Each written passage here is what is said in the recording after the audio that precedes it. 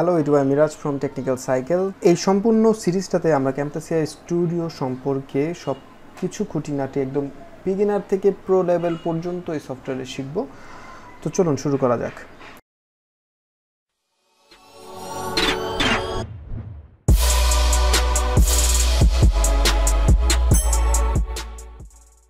তো প্রথমে ক্যাম্টাসিয়া স্টুডিও সফটওয়্যারটি ওপেন করলাম।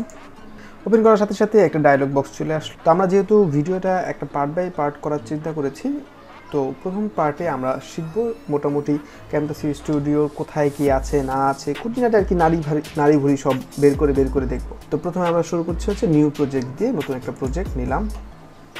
ক্যাম্টাসিয়া স্টুডিও এটা হচ্ছে 9 অর্থাৎ লেটেস্ট ভার্সন। এটা ফুল ফ্রিতে কীভাবে লাইফ টাইমের জন্য আপনারা ইউজ করবেন সেই জন্য আমার একটা প্রিভিয়াস ভিডিও আছে, সেই ভিডিওটি দেখে নেবেন। ওপরে আই বাটন এবং ডেসক্রিপশন বক্সে লিঙ্ক পেয়ে যাবেন। এই ক্যাম্টাসিয়া স্টুডিও খুবই ইজি এবং বিগিনার লেভেলের বা ইউটিউব ভিডিও তৈরি করে এরকম কন্টেন্ট নির্মাতাদের ক্ষেত্রে যা যা প্রয়োজন এই ক্যাম্টাসিয়া স্টুডিওতে মোটামুটি সব কিছুই আছে। তো প্রথমেই দেখতে পাচ্ছেন উপরে একটা ছোট ডায়লগ বক্স, এখানে file, edit, modify, view, share, help. আর এইখানে যদি আমরা দেখি তাহলে এই হচ্ছে মোটামুটি আপনার যেই রসদ বা যে কন্ট্রোলগুলো প্রয়োজন সব কন্ট্রোলগুলো এখানে পেয়ে যাবেন।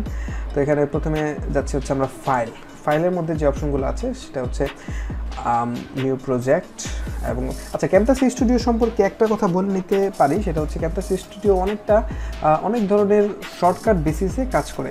আপনারা যারা ফটোশপ বা অ্যাডোবির বিভিন্ন সফটওয়্যার ইউজ করেছেন, ফটোশপ, আফটার এফেক্টস বা ইলাস্ট্রেটর, ফটোশপ তো মোটামুটি সবাই ইউজ করেছেন, তো সবাই এই শর্টকাটগুলো সম্পর্কে জানেন। তো ক্যাম্টাসিয়া স্টুডিও তো বেশ কিছু শর্টকাট রয়েছে। এই শর্টকাটগুলো যদি একটু কষ্ট করে শিখে নিতে পারেন তো এটা আপনার এডিটিং স্পিড অনেক বেশি বাড়াতে আপনাকে সাহায্য করবে।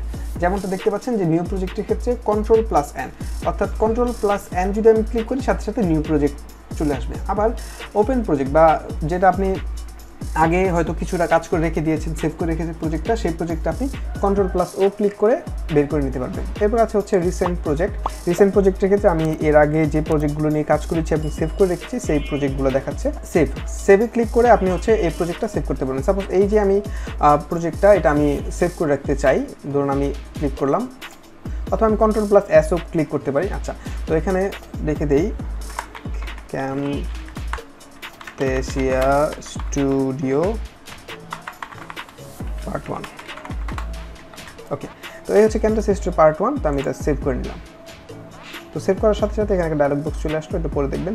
উপরে দেখছেন লেখা চলে আসছে ক্যাম্টাসিয়া স্টুডিও পার্ট 1, অর্থাৎ এই ক্যাম্টাসিয়া স্টুডিও পার্ট 1 হিসেবে এই প্রজেক্ট ফাইলটা সেভ করা আছে। এরপর হচ্ছে প্রজেক্ট সেটিংস। এটা একটু বোঝার বিষয়, সেটা হচ্ছে এই যে আমাদের যেই বোর্ডটা দেখতে পাচ্ছেন, যেখানে আমাদের যে টাইমলাইন যে ভিউ হবে বা কতটুকু সাইজের আমরা স্ক্রিনটা নিব বা ব্যাকগ্রাউন্ড কালারটা কী হবে, এই সব কিছু হচ্ছে আপনার প্রজেক্ট সেটিংসের মধ্যে সিলেক্ট করে নিতে পারবেন। যেমন আমি এটা ক্লিক করলাম, ক্লিক করার সাথে সাথে আমাদের এখানে প্রথমে যেটা চলে আসলো যে ক্যানভাস ডাইমেনশন, অর্থাৎ এই যে ক্যানভাসটার সাইজটা আসলে কতটুকু হবে। এখানে অনেকগুলো প্রিসেট আছে, এই প্রিসেটগুলো দেখে নিতে পারবেন। যেমন ফুল এইচডি অর্থাৎ 1080 পিক্সেল, এরপর হচ্ছে 720, 480, তারপর হচ্ছে বিভিন্ন মোবাইল ডিভাইসের ক্ষেত্রেও এখানে মোটামুটি সেটিংসগুলো প্রিসেট করে দেওয়া আছে।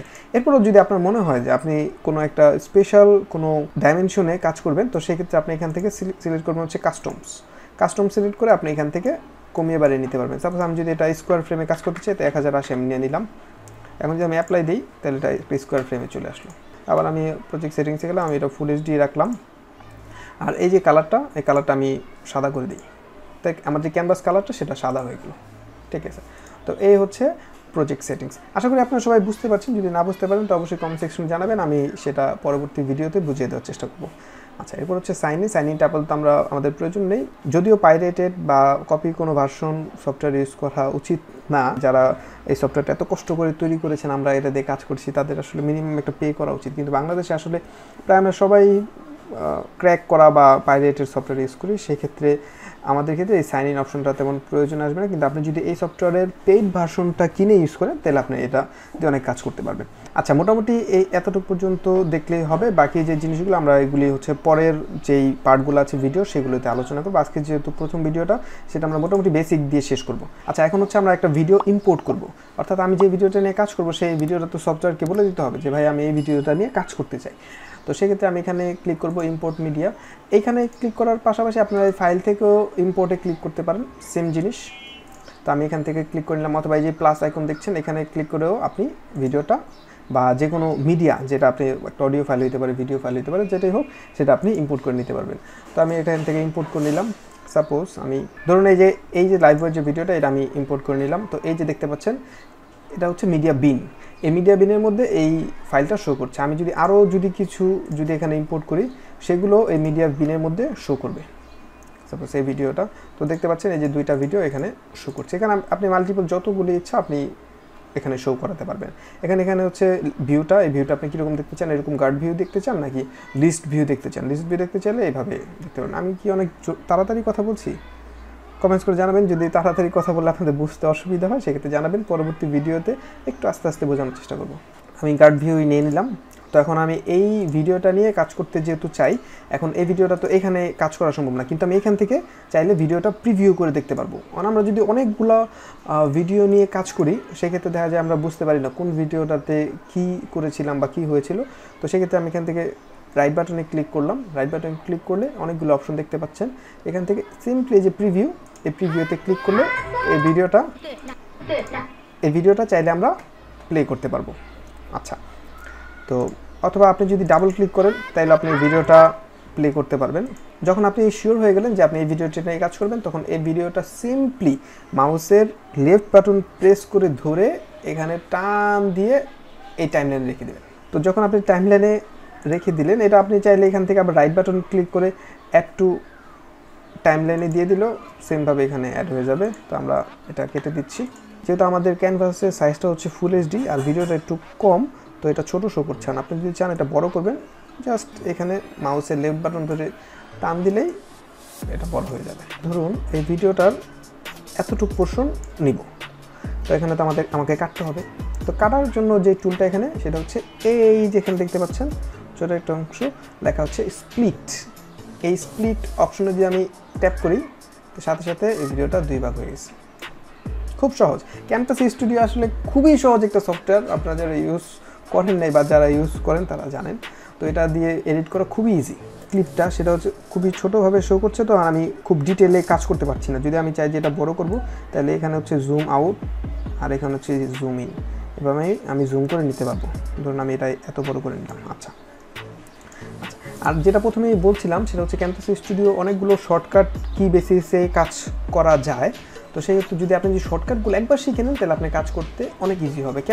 যেমন এই যে স্প্লিটের যে ব্যাপারটা, মানে এই মাঝে বরাবর যে কাটার যে বিষয়টা, এটা আমি এখানে টান দিয়ে এখানে সিলেক্ট করে এরপর আমি ক্লিক করতেছি, তাই না? কিন্তু এই সম্পূর্ণ কাজটা আমি যদি একটা শর্টকাট কি শিখি তাহলে খুব তাড়াতাড়ি করতে পারবো। যেমন আমি এটা এখানে দিয়ে সিলেক্ট করলাম, এখন আমি এত দূরে গিয়ে এটা না ক্লিক করে, যেহেতু এখানে আমি আনলি দেখতে পাচ্ছি এখানে স্প্লিট আর ব্রেকেটে দেওয়া আছে এস, অর্থাৎ এটা শর্টকাট কি হচ্ছে এস। তো আমি যদি এখানে এস ক্লিক করি কিবোর্ডে, তাহলে কিন্তু এটা স্প্লিট হয়ে যাচ্ছে। কত সহজ হয়ে গেল। তো এরকম যদি আমরা যদি শর্টকাটগুলো যদি শিখতে পারি তাহলে খুব তাড়াতাড়ি একটা ভিডিও এডিট করতে পারবো, আর এডিটিংয়ে আমাদের অনেক বেশি দক্ষতা চলে আসবে। এতটুকু বুঝতে পারলাম কীভাবে আমরা ভিডিওটা স্প্লিট করে কাটবো। আচ্ছা, এখন ধরুন আপনি এই ভিডিওটা কেটেছেন, এখন এই পোর্শনটা আপনার প্রয়োজন নেই। তো সেই ক্ষেত্রে রাইট বাটন ক্লিক করে মাউসের এখান থেকে ডিলিট করতে পারেন, অথবা ওই যে বললাম যে যদি আপনি শর্টকাটগুলো শেখেন তো অনেক তাড়াতাড়ি হবে। সেটা হচ্ছে এখানে জাস্ট সিলেক্ট করে কিবোর্ড থেকে ডিলেট যে অপশনটা আছে এই ডিলেট অপশনটার মধ্যে প্রেস করে দিলেন, বাস শেষ, চলে গেল। খুবই ইজি। এখন আপনি চান যে এই যে ভিডিওটা ডিলিট করেছেন সেটা আসলে ডিলিট করার প্রয়োজন ছিল না, আপনার ভিডিওটা আবার দরকার, তো সেই ক্ষেত্রে কী করবেন? সেক্ষেত্রে এইখানে একটা আন্ডু অপশন আছে, এই যে দেখতে পাচ্ছেন, অথবা এই যে শর্টকাটে দেখতে পাচ্ছেন যে Ctrl+Z, জাস্ট Ctrl+Z ক্লিক করবেন, এই ফাইলটা চলে আসবে আবার। এখন আমি আবার কেটে দিলাম, ডিলিট প্লেস করে কেটে দিলাম, আবার আন্ডুতে ক্লিক করলাম, কীভাবে চলে আসলো। তো এইভাবে আপনারা ভিডিও কেটে দিয়ে আবার আনতে পারবেন। ধরুন আমি এটা আমার প্রয়োজন নেই। আচ্ছা, এখন অনেক সময় যেটা হয় সেটা হচ্ছে ধরুন আমি এই যে ভিডিওটার হয়তো আমার এতটুকু দরকার ছিল, হ্যাঁ, কিন্তু এটার জন্য আমি সম্পূর্ণ ভিডিওটা কেটে দিয়েছিলাম। এখন আমি আবার ওই ভিডিওটা আনবো, এরপর আবার অতটুকু কাটবো, এরপর আবার জোড়া দিব, অনেক ভেজালের বিষয়। তো সেই ক্ষেত্রে ক্যামটাসিয়া একটা অপশন আছে, সেটা হচ্ছে এইখান থেকে একটা অ্যারো চিহ্ন চলে আসছে মাউসের। তো এই অ্যারো চিহ্নটা ধরে এমনি টান দিলেই এই ভিডিওটার বাকি পোর্শনটা সামনে চলে আসবে। তো এখন আমাদের মোটামুটি ধরে নিলাম যে আমাদের কাটাকাটি সব শেষ। হ্যাঁ, তো এখন আমি এই ভিডিওটার সাথে আরেকটা ভিডিও যুক্ত করতে চাই। তো সেক্ষেত্রে যেটা করব, আরেকটা ভিডিও নিয়ে ধরে টেনে বসিয়ে দিলাম। এখন আবার যদি আমার এখানে যদি কিছু কাটতে হয় তো আমি একটু কেটে নিলাম, আবার ধরেন এতটুকু আমি কেটে দিলাম, কেটে এটা ডিলিট অপশনে প্রেস করে বা এখান থেকে ডিলিট করে দিলাম। আমি একটা জিনিস বারবার করছি কেন, যেন আপনাদের চোখের মধ্যে জিনিসটা ধরে যায়, মানে আপনার দেখে দেখে যেন বুঝতে পারেন যে আচ্ছা এইভাবে জিনিসটা করতে হয়। এই জন্য আমি বারবার একটা জিনিস করার চেষ্টা করছি যাতে আপনাদের বুঝতে সুবিধা হয়। আচ্ছা, তো এখানে যে ফাঁকা পোর্শনটা আপনারা চান যেটা মিলিয়ে ফেলবেন, বাস মাউসের লেফট বাটনটা প্রেস করে ধরে এভাবে টান দিলেই বাস যুক্ত হয়ে গেল। তো এভাবে আপনারা খুব সহজেই কেটে কুটে একটা ভিডিও এই পাশ থেকে এই পাশ, এই পাশ থেকে এই পাশ সব কিছু ধরে ধরে আপনারা করতে পারবেন। ধরুন আমি এই ভিডিওর এই অডিওটা আমার প্রয়োজন নেই, হ্যাঁ, তো এই ভিডিওটা অডিওটা প্রয়োজন নেই, তাহলে আমি এই অডিওটা কীভাবে কাটবো? তো এই অডিওটা কাটার জন্য যেটা করব, আমি মাউসের রাইট বাটনে একটা প্রেস করলাম, প্রেস করার সাথে সাথে এইখানে একটা অপশন চলে আসছে, দেখেন সেপারেট অডিও অ্যান্ড ভিডিও, দেখতে পাচ্ছেন? তো এই সেপারেট অডিও অ্যান্ড ভিডিওতে আমি ক্লিক করলাম, বাস এই যে অডিওটা আর ভিডিওটা এটা দুইটা ভাগ হয়ে গেল। এখন আমি চাইলে এই অডিওটা এখান থেকে কেটে দিতে পারি অথবা রেখে দিতে পারি। ধরুন আমি কেটে দিলাম, তাহলে এই ভিডিওটা রয়ে গেল কিন্তু অডিওটা কিন্তু কেটে গেছে। আচ্ছা, আমি আবার অডিওটা নিয়ে আসি। আচ্ছা, এখন অনেক সময় দেখা যায় আমরা এই অডিও লেভেলটা কি ঠিক আছে কিনা এটা দেখার জন্য আমাদের মানে একটু ভিতরে দেখার প্রয়োজন হতে পারে, যে একটু বড় করে দেখার প্রয়োজন হতে পারে। এটা তো এইভাবে বড় করা যাচ্ছে, আপনি চান যে লম্বি একটু বড় করে দেখবেন যে ঠিক আছে কিনা। তো সেই ক্ষেত্রে এখানে একটা ওই জুম ইন জুম আউটের অপশন আছে, এখানে যদি ক্লিক করেন তো আপনি এটা জুম ইন জুম আউট করতে পারবেন। তো আশা করি বুঝতে পারছেন বিষয়গুলো। যদি কোনো কিছু যদি ছোট থেকে ছোট বিষয় যদি বুঝতে না পারেন অবশ্যই কমেন্টস করে আমাকে জানাবেন, আমি এটা বুঝিয়ে দেওয়ার চেষ্টা করব পরের ভিডিওতে। এখান থেকে যে বড় ছোট করেছেন ভিডিওটা এভাবে টেনে এই জিনিসটা আপনি এখান থেকে স্কেল দিয়ে করতে পারবেন, ঠিক আছে, এটা করতে পারবেন। এরপর পজিশন চেঞ্জ করতে পারবেন, এগুলো আপনারা জাস্ট একটু দেখলে বুঝতে পারবেন। যদি আপনি রোটেট করতে চান ভিডিওটা, তো এখান থেকে কত ডিগ্রিতে করবেন জাস্ট ওইটা করে দিলে এই যেভাবে ঘুরিয়ে করতে পারবেন। আচ্ছা, আমি আগের অবস্থায় নিয়ে আসলাম।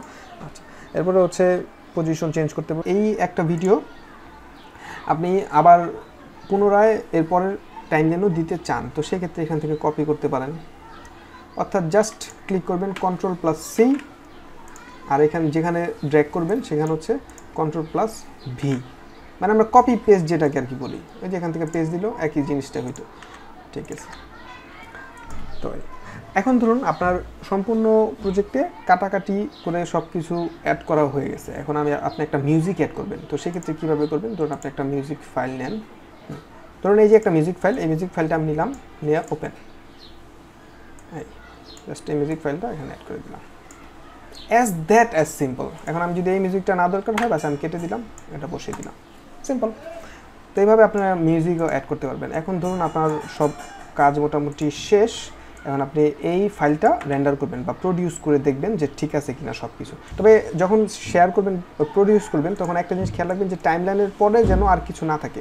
যদি সাপোজ আপনি এখানেও যদি একটা ছোট্ট ক্লিপ রেখে দেন, তো এই ভিডিওটা এতটুকু খালি জায়গা রেখে এই পর্যন্ত রেন্ডার হবে, বুঝতে পারছেন বিষয়টা, মানে এই পর্যন্ত রেন্ডার হবে। তো এটা কীভাবে আপনারা বুঝবেন সেটা হচ্ছে আপনার ভিডিও সাইজটা দেখে বুঝতে পারবেন। এইখানে দেখেন ভিডিও সাইজটা দেখা যাচ্ছে যে এটা কত মিনিটের বা কত সেকেন্ডের ভিডিও। তো এখানে যদি দেখেন যে আপনার ভিডিওর লেন্থ হওয়ার কথা হচ্ছে 13 সেকেন্ড, কিন্তু আপনি যখন এখানে দিলেন এই পর্যন্ত নিলেন তখন এই ভিডিওর সাইজটা চলে আসছে হচ্ছে 21 সেকেন্ড। তার মানে বুঝতে পারছেন যে এখানে কোনো একটা আনইউজুয়াল ক্লিপ এখানে রয়ে গেছে। তো এইভাবে আপনি এই জিনিসটা একটু খেয়াল করবেন।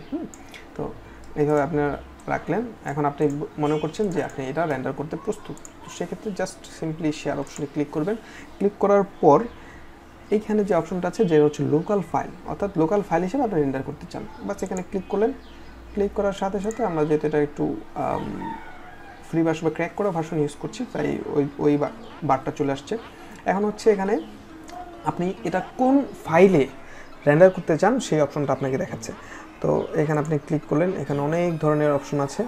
অপশনের মধ্যে আছে যে MP4 বা 480 পিক্সেল, 720 পিক্সেল। আমরা যেহেতু এই ভিডিওর ডাইমেনশনটা বা এই ভিডিওর যে ক্যানভাসটা ছিল 1080, তো আমরা এটা 1080তে রেন্ডার করব। এখানে ক্লিক করলাম MP4 অনলি আপ টু 1080। এখন এখানে কিন্তু আরেকটা 1080 একটা অপশন আছে, কিন্তু এখানে কিন্তু আরেকটা লেখা আছে যেটা হচ্ছে MP4 উইথ স্মার্ট প্লেয়ার। যদি এটাতে করেন কিছুই হবে না, ওই ভিডিওটার সাথে আরও কিছু আনইউজুয়াল ফালতু ফাইল যুক্ত হয়ে এটা রেন্ডার হবে। তো এটা আমার দরকার নেই, আমি জাস্ট এটাতে রেন্ডার করব। নেক্সটের পর এই ফাইলটার নাম কি হবে, যে আমরা যে রেন্ডার করবো এই ফাইলটা, এটার নাম কি হবে? এটা আমি এটার নাম দিলাম হচ্ছে টেস্ট। তো এই টেস্ট ফাইলটা এখানে যদি আপনাদের টিকমার্ক দেওয়া থাকে শো প্রোডাকশন রেজাল্ট, এটা আপনার দরকার নেই। যদি দরকার মনে করেন তাহলে দিয়ে রাখবেন, এতটা দরকার নেই। এটা আমি অফ করে রেখেছি এই জন্য। এরপর হচ্ছে প্লে আফটার প্রোডাকশন, অর্থাৎ এই অপশনটা যদি ইনেবল করা থাকে তাহলে আপনার ভিডিওটা যখন রেন্ডার হবে, রেন্ডার হওয়ার পরে অটোমেটিক ভিডিওটা চলতে থাকবে। এটা একটু ডিস্টার্বিং মনে হইতে পারে, তো এটা আমি এটা কেটে দিলাম। আচ্ছা, এরপরে এখানে একটা অপশন আছে যেটা হচ্ছে organised produce files into sub folders. এই অপশনটা যদি অন করা থাকে তাহলে আপনার এই যে টেস্ট লেখা ভিডিওর নামটা শুধু টেক্সট হবে না, আরেকটা টেস্ট নামে একটা ফোল্ডার হয়ে ফোল্ডারের মধ্যে ভিডিওটা থাকবে, খুব সুন্দর অর্গানাইজ থাকবে জিনিসটা। তো এই জন্য আমি এটা অন করে রাখি সবসময়, এটা আমাদের জন্য সুবিধা হয়।